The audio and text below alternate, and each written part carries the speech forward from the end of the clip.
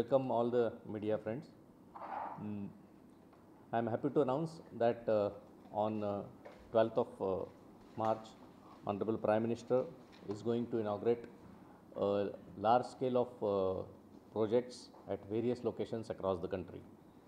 Since Indian Railways is committed to upgrade the infrastructure of the entire country and also of Andhra Pradesh in particular, to bolster this initiative, the Prime Minister will be dedicating projects worth of rupees 85,000 crores and flag off several trains on 12th of March 2024. As a part of it, 133 OSOP stalls, 3 PM Gati Shakti terminals, 7 goods sheds, 1 PM Jan Aushadhi Kendra, 2 rail coach restaurants, 12 sections of doubling third line and bypass projects, and introduction of 2 Vande Bharat between Secunderabad and Visakhapatnam. Second Vande Bharat between Visakhapatnam and Secunderabad are being taken up in the state of Andhra Pradesh. As a part of this mega projects, 3 upgraded goods sheds of Vijayawada are Tanuku, Vikkavalu and Elluru, and there are 16 OSOP stalls for which the function will be held at 16 different locations, and along with Gudur Bittergunta third line, Bittergunta Karavadi Chirala third line and Vijayawada bypass line are being dedicated to the nation. The biggest news is introduction of the second Vande Bharat between Secunderabad and Visakhapatnam. This train will depart from Secunderabad at 5 past 5 in the morning and reach Visakhapatnam at around 13:50. The first Vande Bharat, which was running between these pair of cities, was a big hit and was very popular among the commuters and was having almost 120% occupancy. This has been the preferred choice of the youth and the techies for the reduced travel time, punctuality and its ambience. This is the fourth Vande Bharat which will ply on Vijayawada division. The response has been overwhelming to the trending set of wheels across the nation. This would cater the passengers of the busiest section of Visakhapatnam, Vijayawada and Secunderabad. The 3 lines which are being dedicated to the nation on 12th of March 2024, that is Gudur to Bittergunta third line, Bittergunta Karavadi Chirala third line and Vijayawada bypass line. As a part of tripling works, a total 209 km out of 288 km has been electrified and commissioned. The project cost is worth rupees 3,246 crores.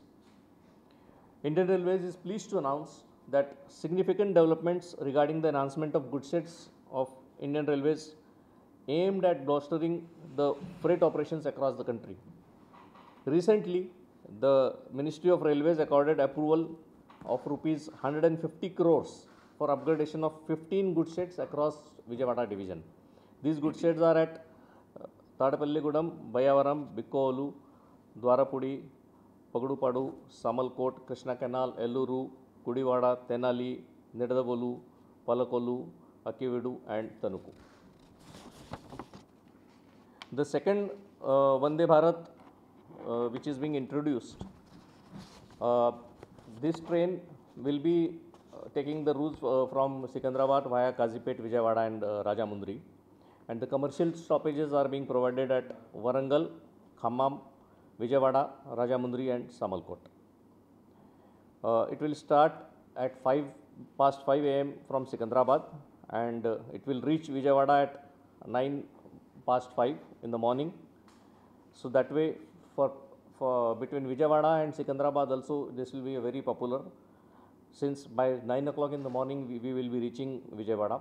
It will depart at 9:10 from Vijayawada and reaching Rajamundry at 11 o'clock and finally to Visakhapatnam at 13:50. Similarly, from Visakhapatnam, it will start at around 2:35 p.m.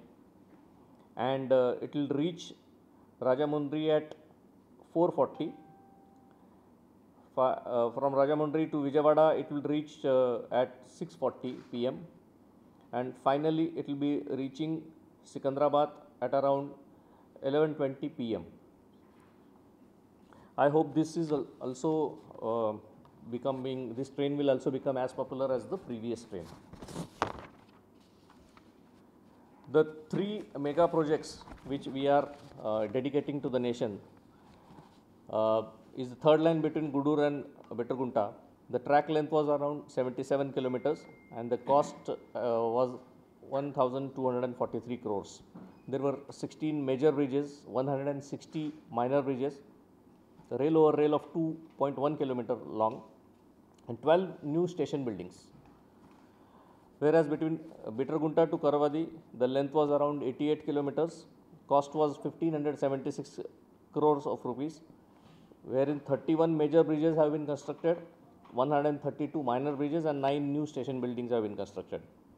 And final section which was recently opened was between Karavadi to Chirala. The track length was around 125 kilometer. Cost of the revised estimate was 3,280 crores. There are 18 major bridges in this section, 106 minor bridges and 23 new station buildings. Similarly, the Vijayawada bypass line, that is a rail over rail line, is having a total length of 21.6 kilometers. The cost is 475 crores. And here also some 8 major bridges and 10 minor bridges are involved.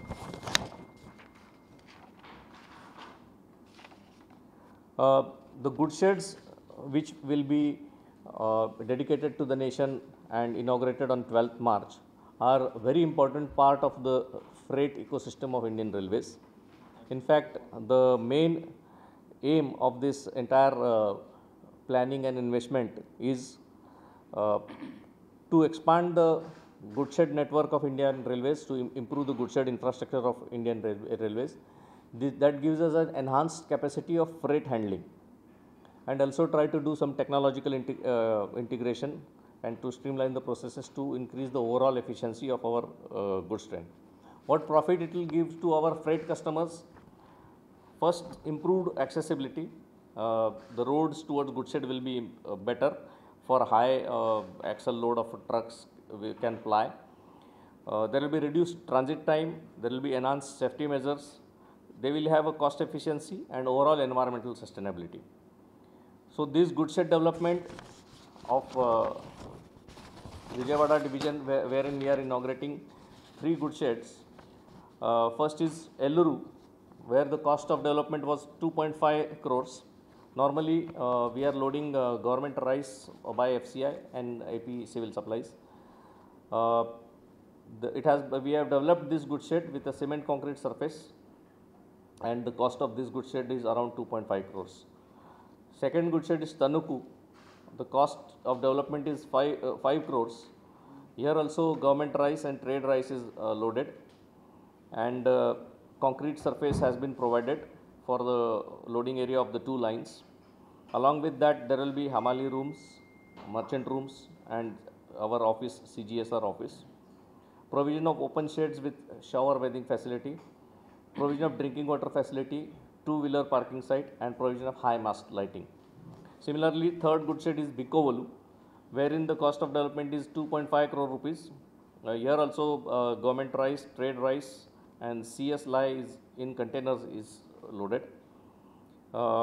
This is it's a development of container handling terminal. Sleeper matting has been provided in the container handling area. Here also drinking water facility, high mast lighting and other facilities have been provided. And last but not the least is the One Station One Product initiative by Indian Railways. This initiative was launched by Honorable Prime Minister, and it is a vision of our Honorable Prime Minister, and it is aimed at promoting local products, empowering the artisans, the Vishwakarmas, and fostering economic development across the nation. The main objective is of this OSOP One Station One Product initiative is to transform railway stations into hubs for promoting indigenous products, thereby contributing to the Vocal for Local campaign. One unique product will be showcased at each station, highlighting India's cultural diversity and heritage. Currently in the country, 728 stations across 21 states and 3 union territories are participating in this one station, one product initiative, with 785 outlets established to promote local products. Initially, it was launched as a 15-day pilot project. Now it has been successfully running all over the country. The benefits which artisans will get through this scheme is that they will get a platform. Railway is connected to the country, and people from all parts of the nation comes to the railway station. So their products will get a wide coverage, a wider audience, fostering economic growth and preserving traditional crafts. It will boost the local economy. We have collaborated with the NGOs, private enterprises to ensure the success and sustainability of our OSOP initiative. By promoting locally made products, OSOP stimulates the economic activity in the rural and the semi-urban areas, generating employment opportunities and empowering the communities. Over Vijayawada division, currently we are having 67 OSOP outlets across 66 stations, wherein there are 45 OSOP stalls and 22 OSOP trolleys. And various products which are being showcased and which are being traded are jute bags, Girijan products, Pedana Kalamkari saris, and handlooms, imitation jewelry, seashell art, rice art, processed and semi-processed food, Kondapalli toys, wooden toys, Udayagiri wooden cutlery, herbal products, and many more. Vijayawada division believes that OSOP initiative will not only contribute to the economic well-being of local communities, but also serve as a platform to preserve and celebrate the rich cultural diversity of this region.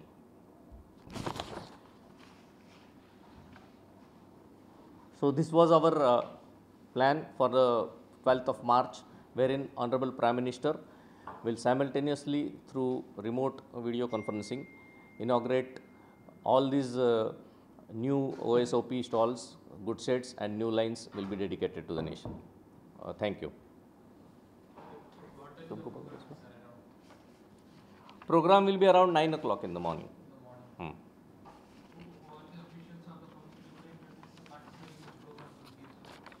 We have invited all the public representatives as per the protocol, right from our Honorable Governor to the Honorable Chief Minister and to all the member of parliaments, all the MLAs, MLCs, mayors, Jilla Parishad presidents, right up to the Sarpanch also.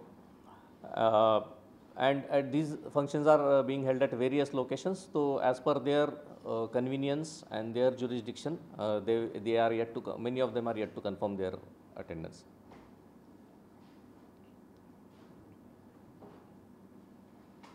Crores. Karavadi Chirala is 3,280 crores and Vijayawada bypass line is around 475 crores. So this is the major investment. Apart from that, immediately this Vande Bharat, it cannot be quantified division wise. These are, and OSOP stalls are our own real estate, so we cannot quantify it. గూడ్ sheds ప్రాజెక్టుల వ్యయం సుమారుగా 85,000 కోట్లు. ఇందులో భాగంగా ఆంధ్రప్రదేశ్లో 133 one station one product స్టాళ్లను, అలాగే 3 PM గతిశక్తి టెర్మినల్స్ను, 7 గూడ్ షెడ్స్ను, అలాగే ఒక ప్రధానమంత్రి జనౌషధి కేంద్రాన్ని, 2 రైల్ కోచ్ రెస్టారెంట్లను, అలాగే 12 new doubling or third line and bypass line ప్రాజెక్టులను ప్రారంభించబోతున్నారు లేదా జాతికి అంకితం చేయబోతున్నారు. అలాగే 2 Vande Bharat second Vande Bharat train between Secunderabad Visakhapatnam మధ్య దాన్ని కూడా ప్రారంభించడం అనేది జరుగుతుంది. ఇందులో భాగంగా విజయవాడ డివిజన్లో సుమారుగా 3 గూడ్ షెడ్లను జాతికి అంకితం చేయబడుతుంది. అలాగే 4 చోట్ల న్యూ లైన్లను, అంటే Gudur Bitragunta third line, Bitragunta Karavadi Chirala third line, అలాగే విజయవాడ బైపాస్ లైన్ కూడా జాతికి అంకితం చేయబోతున్నారు. ఇందులో భాగంగా సుమారుగా 67 వన్ స్టేషన్ వన్ ప్రోడక్ట్ స్టాళ్లను కూడా జాతికి అంకితం చేయబోతున్నారు. ముఖ్యమైనటువంటి ఇందులో కార్యక్రమంలో భాగం ఏంటంటే రెండో వందే భారత్ ఎక్స్ప్రెస్ ట్రైన్ సికింద్రాబాద్ విశాఖపట్నం మధ్య ఏదైతే ప్రారంభించబోతున్నారో మీ అందరికీ తెలుసు, ఒక ట్రైన్ ఆల్రెడీ విశాఖపట్నం సికింద్రాబాద్ మధ్య నడుస్తోంది. దానికి మంచి ప్రోత్సాహం లభించడం వల్ల రెండవ ట్రైన్ కూడా ప్రారంభించడం జరిగింది. ఇది రెండవ ట్రైను సుమారుగా సికింద్రాబాద్ నుంచి విశాఖపట్నం మధ్యలో 5 హాల్ట్స్ని ఇవ్వడం జరిగింది. వరంగల్, ఖమ్మం, విజయవాడ, రాజమండ్రి, సామర్లకోట. ఈ ట్రైన్ కూడా సికింద్రాబాద్లో 5 గంటల 5 నిమిషాలకు ప్రారంభమయ్యి విశాఖపట్నం 1 గంట 50 నిమిషాలకు చేరుతుంది. అలాగే తిరుగు ప్రయాణంలో 2 గంటల 35 నిమిషాలకు విశాఖపట్నంలో బయలుదేరి 11 గంటల 20 నిమిషాలు రాత్రి 11 గంటల 20 నిమిషాలకు సికింద్రాబాద్ చేరుతుంది. అలాగే మధ్యలో విజయవాడ వెళ్ళే ప్రయాణంలో 9 గంటల 10 నిమిషాలకు, అలాగే తిరుగు ప్రయాణంలో 6 గంటల 45 నిమిషాలకు విజయవాడ బయలుదేరుతుంది విజయవాడ నుంచి. ఈ కార్యక్రమంలో భాగంగా సుమారుగా 19 చోట్ల మేము కార్యక్రమాన్ని నిర్వహించడం జరుగుతుంది. మీడియా ముఖంగా నా మనం ఏంటంటే అందరూ కూడా ఈ కార్యక్రమంలో పాలు పంచుకొని జయప్రదం చేయమని కోరుకుంటున్నాం. Thank you.